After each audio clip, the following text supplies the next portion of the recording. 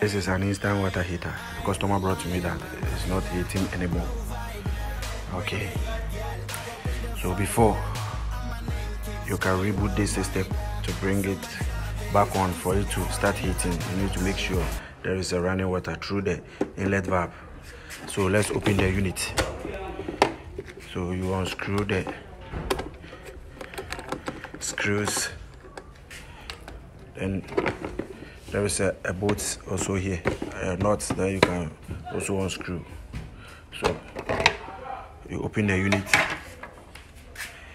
Before you turn the unit on, make sure there is a water already in the system, a running water. Then you switch the system on.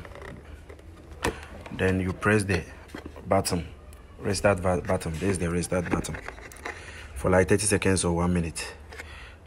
Then it will reboot the system.